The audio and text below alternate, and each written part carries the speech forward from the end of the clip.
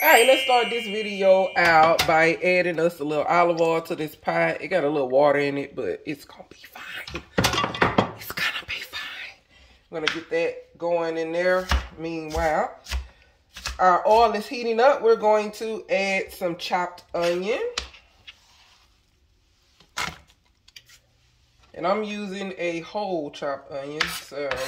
And you can find the smallest one you got because we only have 3 turkey legs that we are doing. You could substitute chicken or whatever you want. Mushrooms, it's all up to you. We're going to smother it and make it delicious.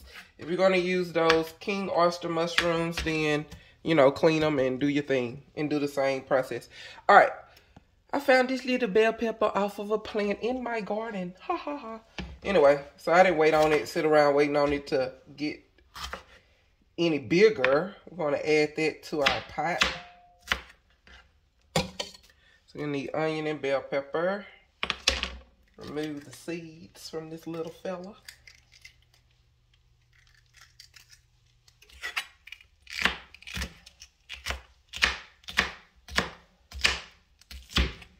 If you do not know how to chop and cut up onion and bell pepper, I will do a tutorial video on how to cut in onion and bell pepper and how to keep the onion from making you cry. Okay, so we're going to do that. I'll do that on a separate video. We're not going to do that on this video. All right, so we want to get our onion and bell pepper sauteing in this pot. We're going to add in our turkey legs. All right, let's start layering our flavors. So we're going to add some ginger paste. You can do fresh ginger if you would like. But I have ginger paste and I have fresh. But for this, I have this and I'm going to use it.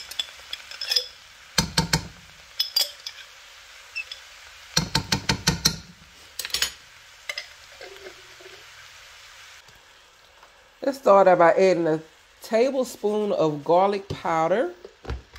Then you're going to add a tablespoon of onion powder. After you have added a tablespoon of onion powder, we're going to use a teaspoon and use cumin.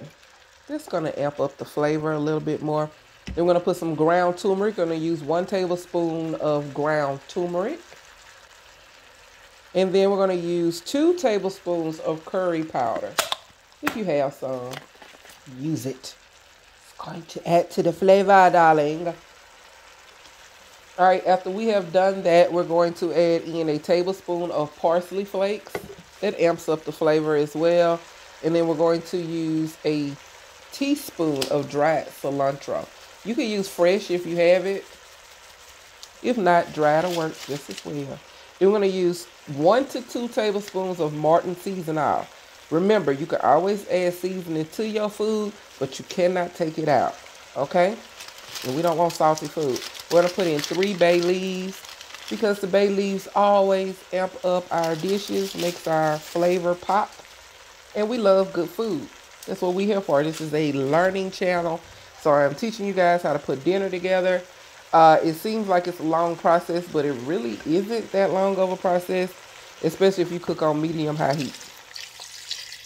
You're going to add just enough water to fill the pot just right above the meat. You don't want to add any more, more water than that because then you got to sit there and wait on it to evaporate. Make sure that your heat is on medium-high. You're going to stir it occasionally. You're going to put your lid on and allow the magic to happen. You're going to come back after 45 minutes. Make sure you clean your lids on your canned goods, people, please.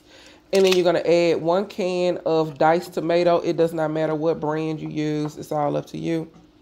You're going to add a can of cream of chicken or cream of mushroom or cream of celery or cream of whoever your favorite cream of is. You're going to add that because that is going to produce your gravy. Okay? Especially once it boils all the way down. This is just amping the flavor of your dish up and not having it, salty. Nobody wants some of these salty food.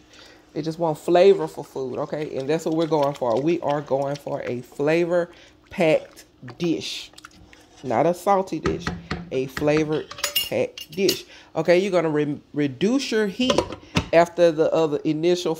You wanna boil your turkey legs until your gravy has thickened. So you wanna keep stirring it so it doesn't stick to the bottom of your pot. And there you have it. Got your turkey, your gravy. Your turkey is literally off the bone. All right, how many of y'all like rice on ramen? Rice pilaf. All right, I love this stuff. So you're gonna start out with 1 box of rice and ramen pilaf. If you're cooking for 1 to 2, maybe even 3 people. If you're cooking for 4, I would use 2 boxes. You're gonna wanna brown your rice. You see this seasoning pack? Sit it over to the side, baby. Don't use that just yet. Add 2 tablespoons of butter. I'm using real butter.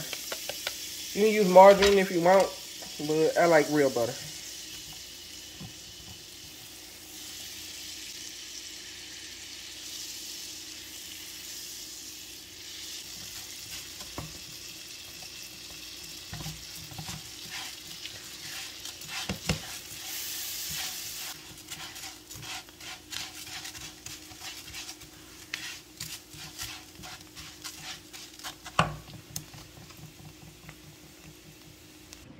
While the rice is toasting, you're going to need a cup of water. Actually, I would say 3 to 4 cups of water, because you're going to use a little bit at a time. When it's lightly toasted, just like that, look how pretty that is. That's when you want to start adding in your water and your seasoning. All right, so we're going to pour a little water in, just like that. A little bit more. And our seasoning. That little seasoning pack that was in the box, add that.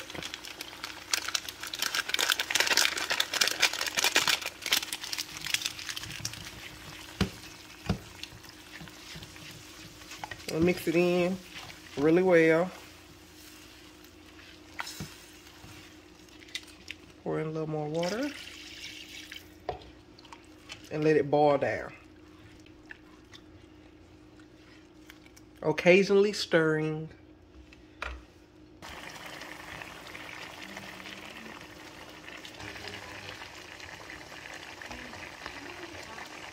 When it boils down like that, just keep stirring. Keep stirring. And then you're going to add just a little bit more water. About a 1/4 cup. Okay? So add like a 1/4 cup at a time.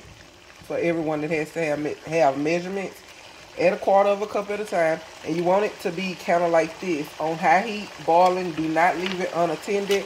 I'm going to add in 1 more tablespoon of butter. You do not have to do that, okay? If you're being health conscious, do not do that, okay? That's just what I'm doing. Capiche? You want to keep stirring it. Add another 1/4 cup. And let it boil down. You're doing this until the rice is tender enough to chew.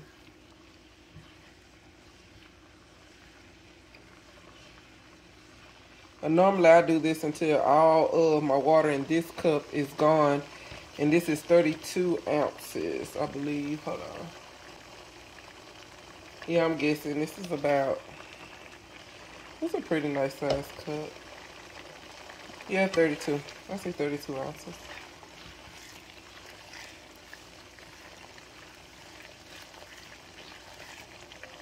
And let it keep going. Alright, you're going to want to test it after that water is boiled out. Make sure your hands are clean. Alright, it's at a good texture, and I still have like a cup of water left.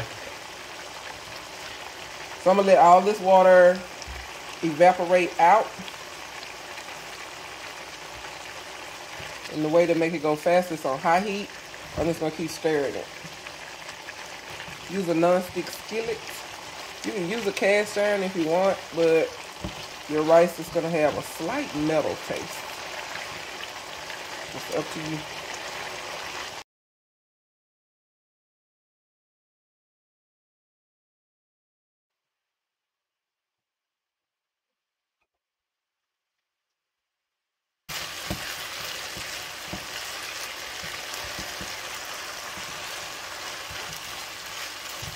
This is when you can turn your heat all the way off. I'll remove it from the eye. Like that. Alright, let's cook us some green beans. So we're going to start out with a tablespoon of butter, some onion, and I'm using purple onion because I love the flavor of purple onion, but you can use yellow or white onion. It's all up to you. We're going to add in a teaspoon of bacon fat. These are not health conscious green beans with the butter and the bacon fat. But you can swap it out for olive oil if you want to do that, okay? Olive oil serves the same purpose. Just the butter and the bacon fat just adds more flavor. That's all. It's totally up to you. Use olive oil, use whatever oil, canola, vegetable oil, whatever oil you are used to using, use that. Alright, I have my frozen green beans that I'm going to, did you see that? Frozen. My frozen green beans, I'm going to get into the pot. Add in a cup of water. To that, I'm going to season it with some Goya, the perfect seasoning, the total seasoning. A little bit of that, about half a tablespoon of that. I'm going to use some adobo by Goya, and I would say I would say a whole teaspoon, but you can always add seasoning too. You just cannot take the seasoning out. Remember that. This is actually enough green beans for 2 people. So you can, you know, kind of gauge how much is in here. This is dry powdered ginger. So I'm going to get some of that in there. Just like that.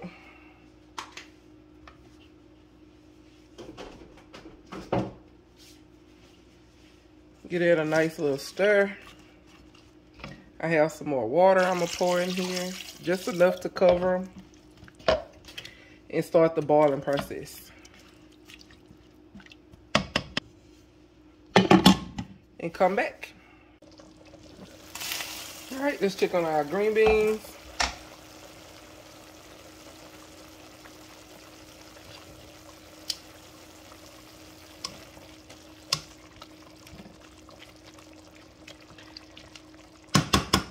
I'm just going to let them boil until all the water is out. I'm going to make a plate. It's time to fix a plate. Alright, this is our dinner. What do you think? Smothered turkey over rice pilaf with some green beans. What you think? Share your thoughts and feelings in the comment section. I really enjoyed making this meal for you guys, with you guys. I hope you try this recipe out and enjoy it because it is delicious. Mine is now gone. Anywho, I love y'all. Thank you for spending some time with me today. I pray that you have a long life, live prosperously, and stay blessed. Bye.